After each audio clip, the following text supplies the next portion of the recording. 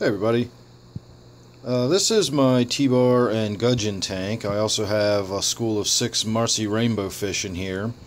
And recently I replaced the filter. I took the hang on the back off and I put an external canister filter on it. And I did pour a little bit of water that had been rinsed with biomaterial. I wasn't able to actually put the biomaterial in the new filter, but I was able to wring it out and scrub out some of the bacterial colonies into some water, and I poured that into the new canister filter. And then of course I have all the rocks and green growing stuff in there and lots of surface area for bacteria to grow on. So I wasn't too terribly worried about any kind of ammonia or nitrite spike after I switched it over. But I've been keeping my eye on it, and it has now been 48 hours, and I just went over and took a test, and we're actually waiting for the test results to bloom while we chat here. I also wanted to point out that I have a new Brackish tank right here that is in the process of cycling in. And recently I put a little bit of fish food in there in hopes that it will begin breaking down and decomposing into ammonia, and it will spur my nitrogen cycle. Now, the thing I forgot to mention in the few other videos I've done about this tank is the substrate I'm using in there is called Eco Complete. And it's the same as the Floramax. It's the same planted substrate that I like to use in all of my tanks, and I really don't know why I use it in this one, because it's not really going to be a truly planted tank in the sense of the substrate for the most part. It's just going to be the Java in there probably. But I like the way it looks, and it does do a really good job at biofiltration in its own right, the way the water flow moves through it. There's tons of surface area in it, and the gravel itself is enough to be surface area for biomaterial to grow. And in this case, when you buy the Eco Complete, it actually comes in a bag of black water and has living cultures in it. So as soon as I set this tank up, in theory, it was already cycled in. So I don't know how true that is or not, but I also have a test blooming for this one, and we're going to go over and check to see whether I've got any nitrites or nitrates, or not nitrates, I'm sorry, ammonia or nitrites. I'm not worried about nitrates yet. We're going to just wait and see if this tank is actually beginning to cycle in. So my test should be wrapping up about now.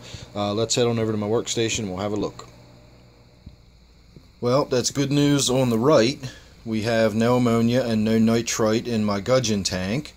And on the left, we also have no ammonia and no nitrite. So I can only assume that that tank is pretty much cycled in, at least on a smaller scale. Even though I only recently put the fish food in there a few days ago to begin decomposing, it does have some plant material in there, and it's got some dead brown, edges on the plant material. So there has been some decomposition, and there has been some ammonia production in that tank.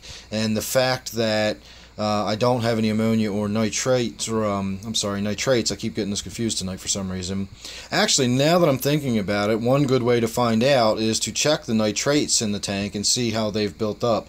So let me go do that, and we'll come back for one final part of testing, and we'll see if there's any nitrates building up in my new Brackish tank, and that'll give me an indication of whether or not my cycle is underway.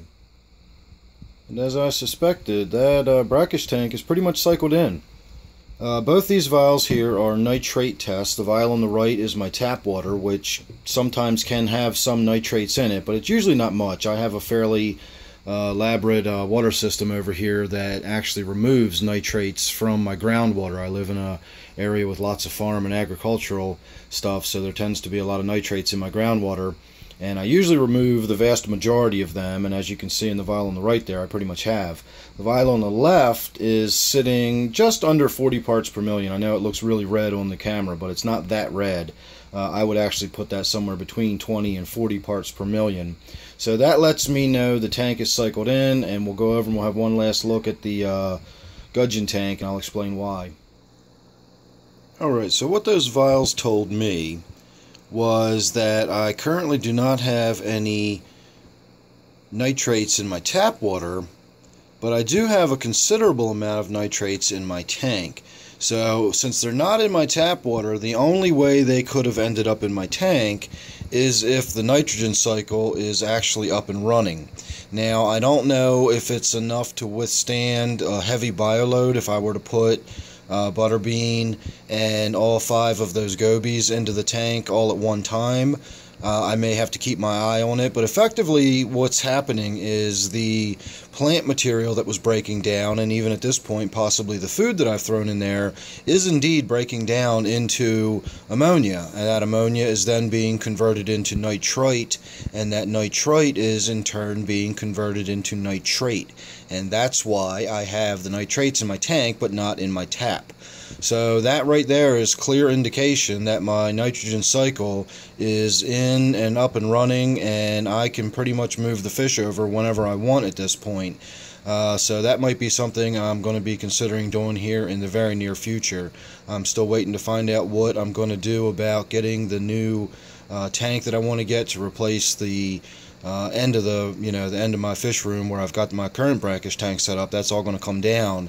I'm just not sure what I want to replace that with. It's actually just sort of boils down to a money issue. I've got the option of doing something inexpensive and moderate right now, or I can wait and save my pennies, and hopefully I can do something a lot more elaborate here in another month or two, which is what I'm going to try to do.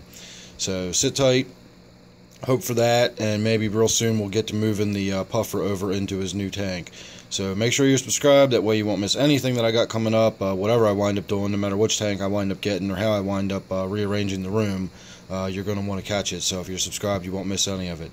So thanks for watching this one, hope you enjoyed it, hope you learned something, and I'll see you real soon in the next one.